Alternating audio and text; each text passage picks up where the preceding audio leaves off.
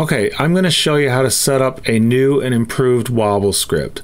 Now the reason why I'm doing this is because the original Wobble script, while it was useful and it worked pretty good, it generally didn't produce enough data and it basically didn't run long enough in a lot of cases to give you enough data to get a reliable result. And some people were mentioning that if they did manual wobbling, they'd get better results and things would look a little different. What we're doing now is we're going to use a Wobble script that allows you to move both roll and pitch at the same time.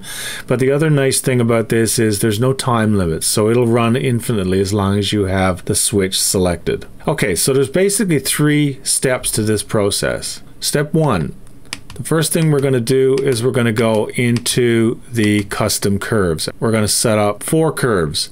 2 for roll, we'll call R1 and R2, and 2 for pitch, we'll call P1 and P2. You'll notice that R1 and R2 are actually diametrically opposite to one another, and P1 and P2 are also opposite one another. The purpose of this pattern is to move the copter in all different directions.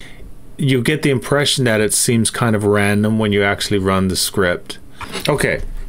Let's go into the actual curves themselves. So if you go into R1, you'll notice the type is standard, and we're going to use 17 points. We use the standard because it makes all of the points equally spaced in time. We'll use the maximum number of points available, the 17 points. We're going to check smoothing.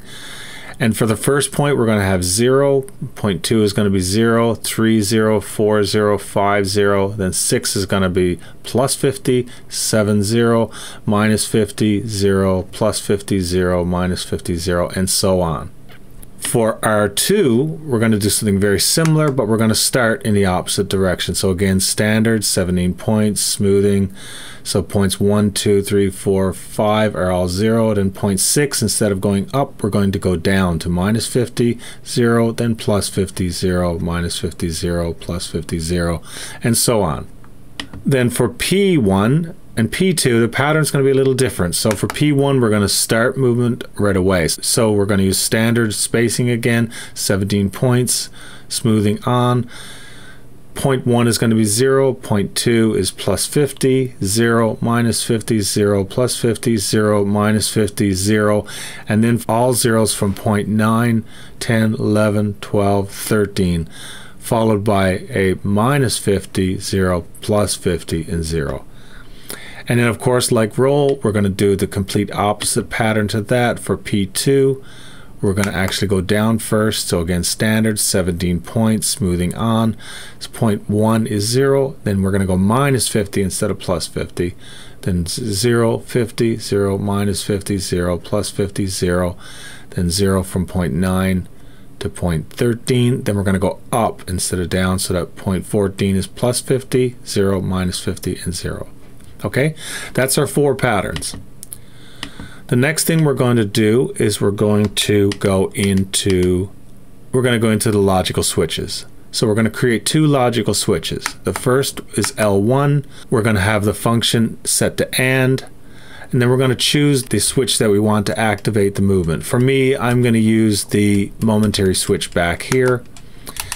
And you'll notice that when you click it one time, the arrow goes up. If you click it again, the arrow's down. I want the arrow down because I want the movement to start while I'm holding the button down. Okay? Then we're going to go to V2, and this is going to be L01, but we're going to select the inverse. So you might notice that you might see L01, and then if we hold the button, you can then select invert, and that'll give you inverted L01. Okay?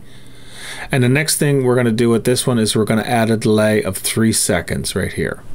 Okay? That's for logical switch 1. Now for logical switch 2, we're going to again set the function AND. We're going to select our switch. So in this case, again, I want the arrow down. V2 is going to be inverted. And here we're not going to do anything. We're going to leave these blank. Okay? And that's all we do there. And then the last step, we're going to insert our patterns into the mixes. So starting with roll, aileron, we're going to insert. So the way you would do that normally is you would insert after, okay? And then we're going to edit that. And we can call the mix anything we want. In my case, I just called it MOV. We're going to select the source to be L02, logical switch 2. We're going to select our custom curve to be R1. And then we're going to come down here and we're going to set slow up at 1.5 seconds. Okay? And then we're going to insert after again. And in this case, now we're going to use curve R2. So again, we're going to use as a source logical switch 2, custom R2.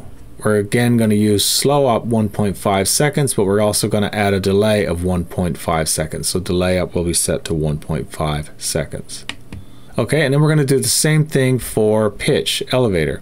So in this case, we're going to again insert after, and we're going to edit that pattern. Again, source is logical switch 2. Custom curve is going to be P1 for the first one. Again, no delay here, but slow up we'll set to 1.5 seconds. And then the second pattern will be insert here, custom P2.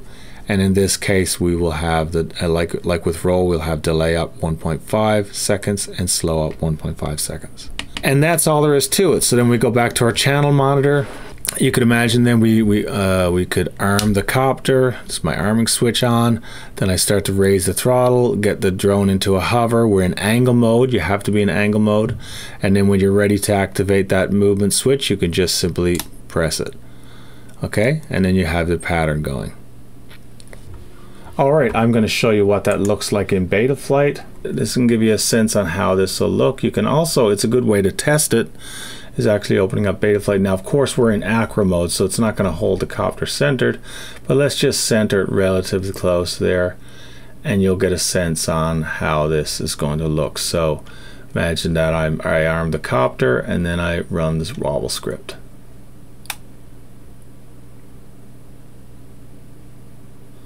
So you can see it's basically, I still have control here. I can yaw, I can roll. So you see the pattern it's producing there. So it looks kind of random. Okay.